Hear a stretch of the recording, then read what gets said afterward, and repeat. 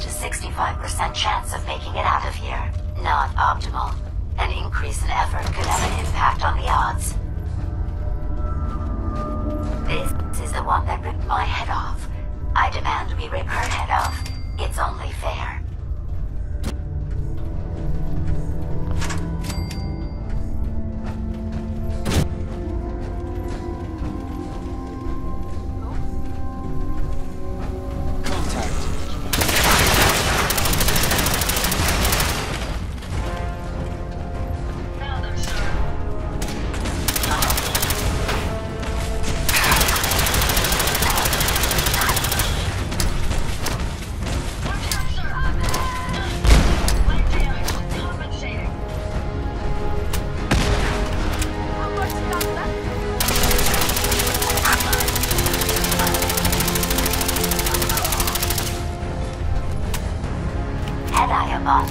I would have killed her myself. Oh well. 6 of one, half dozen of the other. Good job, human. Hell yeah.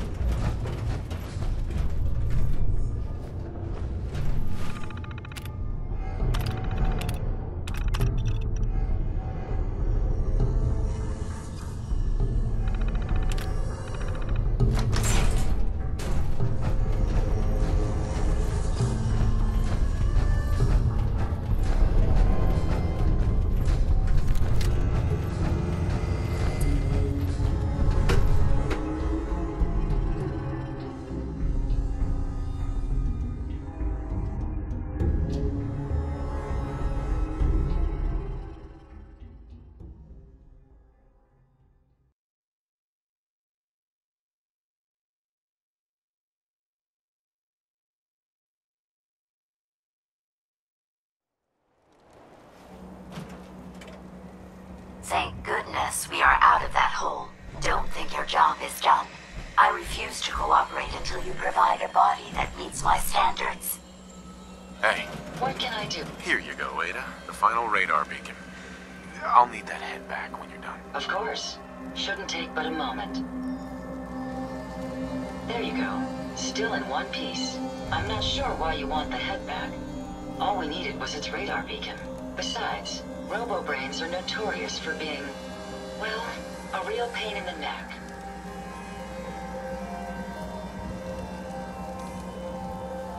Now that you have the final radar beacon, will it be enough to track down the Mechanist's location? I certainly hope so. I've already started the calculations while we've been having this conversation. That still doesn't explain why you need that head back. What else do you know about them, Ada? Quite simply, it's the first time General Atomics produced a successful union between organic matter and robotics. The brain is used both as a control unit and a data storage unit, which is far more efficient than using standard circuits. Unfortunately, there were a lot of programming issues with these robots, which caused them to be a bit, shall we say, unhinged. Hopefully, this particular robo-brain will have some of the answers that we've been seeking. A union of organic matter and robotics? Sounds an awful lot like a synth. Not at all. The robo-brain was built with a very different design philosophy in mind. General Atomics' intent was to use the human brain to augment the robot's functions, primarily to accelerate the decision-making process. Free thought and individuality was never intended. These were expressly built like soldiers, to follow orders without question. The robo-brain's unfortunate tendency towards violence and aggression should be considered more of a malfunction than a calculated decision. We still need it, Ada.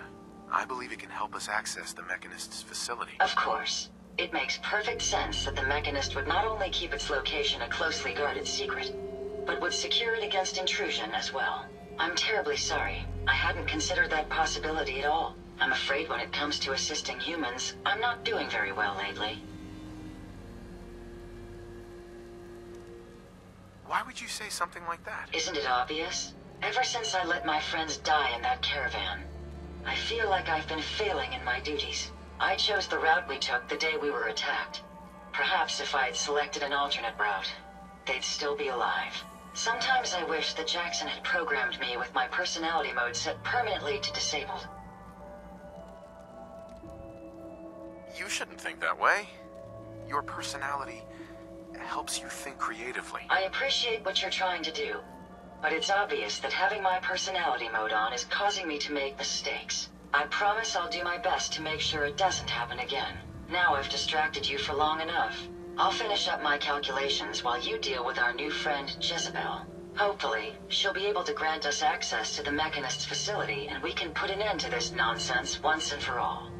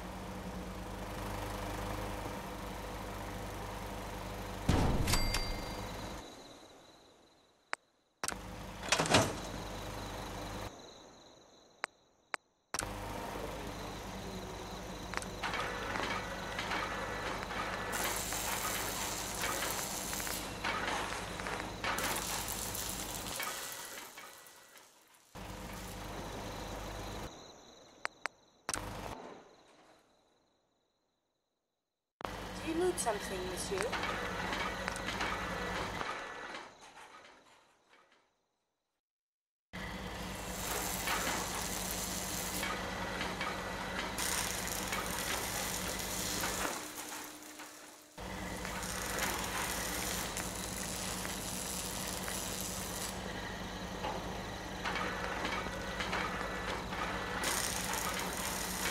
I fear you may need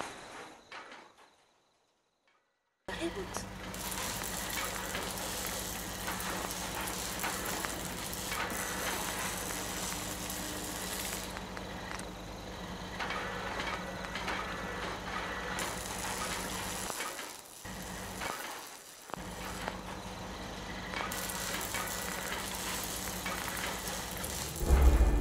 If it would not be too much. You hear about that farm run by wolves?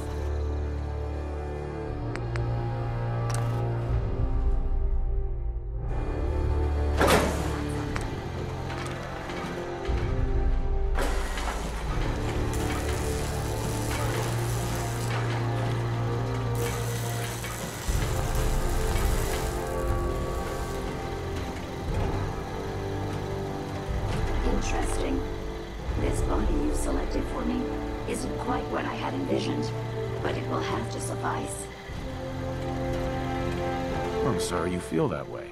It's the best I could do. Yes. Well, it's certainly better than being stuck to a machine surrounded by rust devils poking and prodding me for their amusement.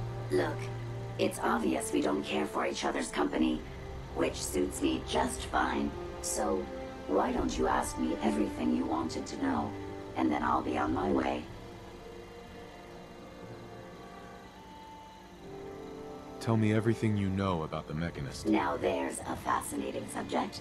The Mechanist. Amazingly adept at programming. A veritable genius with electronics. I'm not surprised you're interested. I've been dutifully carrying out the Mechanist's instructions to help the people of the Commonwealth for quite a long time.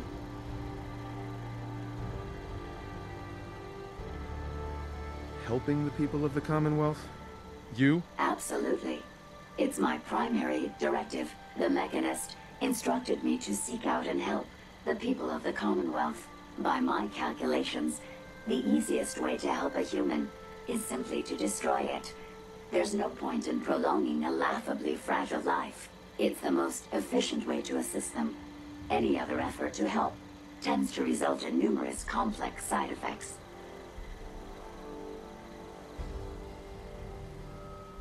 The Mechanist gave you these instructions? To kill people? Well, not exactly. The specific instruction was to help people.